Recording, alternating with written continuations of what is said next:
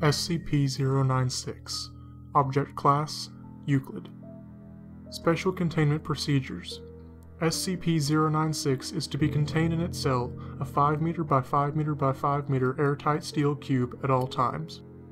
Weekly checks for any cracks or holes are mandatory.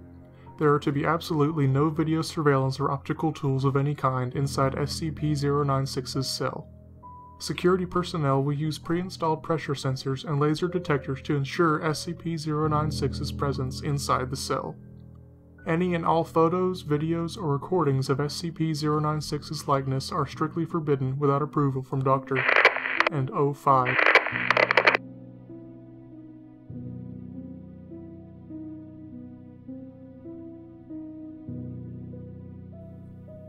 Description: SCP-096 is a humanoid creature measuring approximately 2.38 meters in height.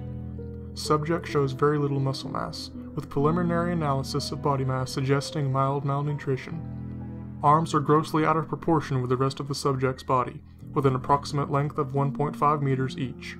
Skin is mostly devoid of pigmentation, with no sign of any body hair. SCP-096's jaw can open to 4 times the norm of an average human. Other facial features remain similar to an average human, with the exception of the eyes, which are also devoid of pigmentation. It is not yet known whether SCP-096 is blind or not. It shows no signs of any higher brain functions, and is not considered to be sapient. SCP-096 is normally extremely docile, with pressure sensors inside its cell indicating it spends most of the day pacing by the eastern wall. However, when someone views SCP-096's face, whether it be directly via video recording or even photograph, it will enter a state of considerable emotional distress.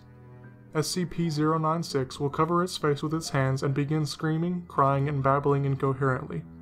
Approximately 1 to 2 minutes after the first viewing, SCP-096 will begin running to the person who viewed its face, who will from this point on be referred to as SCP-096-1. Documented speeds have varied from 35 km per hour to km per hour and seems to depend on distance from SCP-096-1. At this point, no known material or method can impede SCP-096's progress. The actual position of SCP-096-1 does not seem to affect SCP-096's response.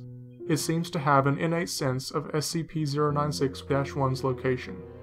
Note, this reaction does not occur when viewing artistic depictions.